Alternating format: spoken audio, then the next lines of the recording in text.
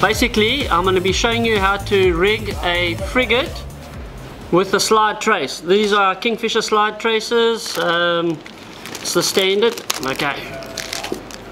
These traces work extremely well for your non-eds, basically your sharks, your skates, stuff like that. It's not the big one, it's the smaller hoodlums that we're actually using for this particular demonstration. You do, however, catch GTs, giant trevally on them. Albacore, if you're down in the Cape and you're sliding a frigate down there, yellowtail will also eat it. But yeah, in KZN, it's mainly for our shark and skate species. Okay, lovely. Double look trace. Okay, what we're going to do is, one's going to go through the actual nose of the fish, and you always want to do it just on that. When you do it, try and get it that it actually comes out just past the eye. So if you see this part where I'm actually pointing here, that's where the tip of the hook must actually come out, so it penetrates through. So that's where it'll be sitting. The second hook will be on the opposite side, on this side of the actual bait. So if I'm going through it, it's going to sit over here like that. So that's basically all I'm trying to achieve when I actually do this. We'll always put in the end hook first before we put the nose hook in. Just in that you can get the spacing right, it just works out a lot better. I'm going to take that and I just want to cut it off over there just to get some of the flesh smell going. If you cut it long ways, the longer you actually cut your actual bonnie, frigate, whatever bait it might be, the more flesh you actually start exposing a lot quicker. If you cut it straight off and it's a little cut, less bait or less bait flesh is actually exposed to the surroundings. Okay, so let's just do this. First hook, and I'm just going to measure to see where it comes out, so I'm going to go in there. Okay, my first hook I'm going to insert over here, and you stick it in as deep as you can. This is a dead bait, so you go in as deep as you can and out like that. Leave it like that.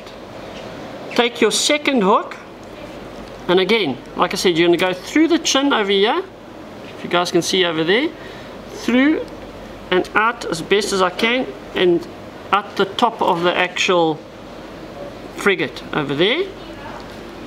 Then take your first hook and actually just pull it like that. There we go. So now it's laying perfectly straight the way you want it to be. You can take a pin with a big head and actually insert it between the eye over there, but with these baits generally you don't need to do anything. I'm just going to turn it around, it's just going to be easier for me to work with. You can take a cable tie and put a cable tie around there, just quick and easy if you've got a thin one, but 99% of the time thick latex cotton. Just my personal preference, because I like to tie the wire up next to it, so if it does come loose, the hook does get pulled out, or you get a secondary bite and that on it. When you get your secondary bite, at least the hook is next to the bait. So let's just do this. And what we do is like that, and what we're trying to do is go around behind the actual bend of the hook. You can see the eyes are exposed nicely, and that's basically all we're trying to do, is just get around it. Once we've done there, we start coming around this side